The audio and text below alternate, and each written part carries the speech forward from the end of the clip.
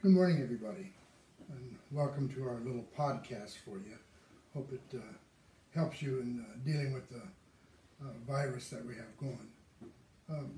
I'd like to share with you, we just finished Mass, Father Jeff and myself, and I'd like to share with you the gospel from today was the gospel that we're all very familiar with. St. John's Gospel talks about Jesus is changing water into wine at Cana. Then he goes back to Cana from Galilee, and that's when the royal official comes to him, and his son is very, very sick, and he pleads with him to cure his son. And Jesus says to him, "Go, your son will get well and live." And it said that the royal official put his faith in Jesus at that time, and he went back home and found that the same time Jesus told him this, that his son got well. And as I read that this morning a little earlier, I thought to myself, there's a good lesson for us in this. You know, that first miracle was done in front of everybody, and it was changing the water into wine.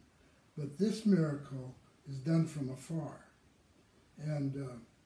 And Jesus told the royal official that his son was cured. You know, and I thought to myself, if I were in that situation, it'd be much harder for me to know that things are going to be okay, because Jesus told him to go home, and he did, and he put his faith in him. And so that tells me that couple of things. One, that Jesus watches over each and every one of us, and he continues to love us, and he continues to help us, and we're going to get through this. But it also told me that we can reach out to people who are far. We're separated from a lot of people. We can call them on the phone to encourage them. We can send them an email to let them know that we're thinking about them and praying about them.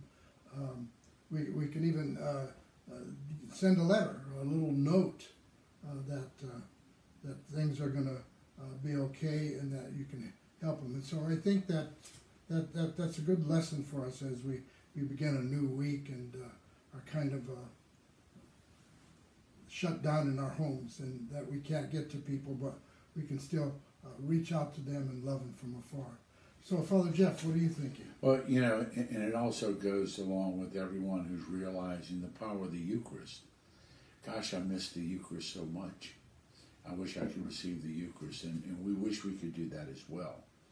But for, you know, the fact that God works remotely. You know, yesterday during Mass we asked you to make a spiritual communion, and knowing that God's not abandoned us, and God is still with us. I think one of the lessons here has got to be is the understanding God has never abandoned us. I think in many ways the world has abandoned God. And this is a perfect time. You know, I buried my aunt last week, 92 years old. And, you know, and all my cousins, we kind of grew up like brothers and sisters. And I said, look, you know, the reality is that, you know, faith and family was what we had. You know, none of us were raised with great luxuries and travel and all that, but faith and family. And now's the time, and I realize it may be more family than you want, okay? But now's the time for us to take the opportunity to teach our children that, you know, things aren't always going to go as we want. Having stuff is not the most important thing. We have each other. We have a closeness to God. And if we've got that, I don't know what tomorrow's going to bring, but I know we're going to be okay. And that's really the message. You know, people who are freaking out and trying to buy all the toilet paper they can buy, I still don't understand that. But whatever the case may be, you know, trust that God is going to, He's brought us to it. He's going to bring us through it. Some of our loved ones may die. And any of us may die. But that's okay. as long as we're with God, dying in God is what all of us hope to do. My aunt, who did not have the coronavirus, but she was sick for a month, and she was almost 92, and she said, "Look, I had a great life, you know. And when God's ready, I'm ready." And all I'm asking us to do is realize this is a great reminder that we all have to live ready lives, you know. And as we see so many other things in our life, from sports to finances to movies to gatherings to social gatherings, you know, there's really only one God we need to worry about. The other gods that we've created, you know, everyone said, you know, our football stadiums are the largest cathedrals in this country.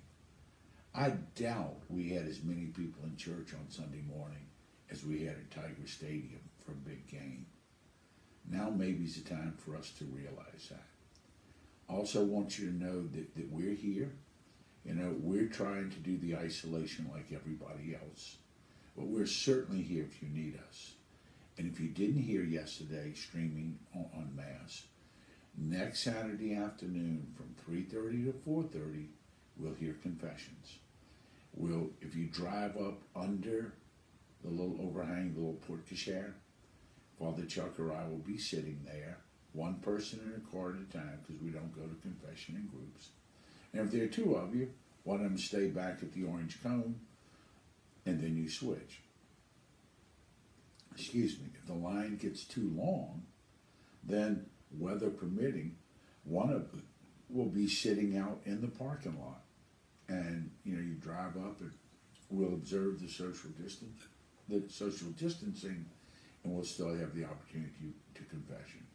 Someone needs a last rites, we're there. We're not going to deprive anybody of that. You know, as long as whatever institution allows us to go in and be there, we'll be there. But now's a good time for us to do things like Divine Mercy together. I think everyone's got that coronavirus prayer that we sent. If you don't have it, go to your website. Maybe with your children every day, pray the coronavirus prayer so that we feel like we're doing something and we're trusting in God. We can say the rosary. On our website, we have Father Barron's early morning Mass at 8 a.m. every day. So it's a good time for us to grow and age, wisdom, and grace. So we're here. The office is kind of open from time to time, but there is an emergency rollover number in case there's an emergency. We want you to know our thoughts and our prayers are with all of us. We miss being with you, and together we'll get through this.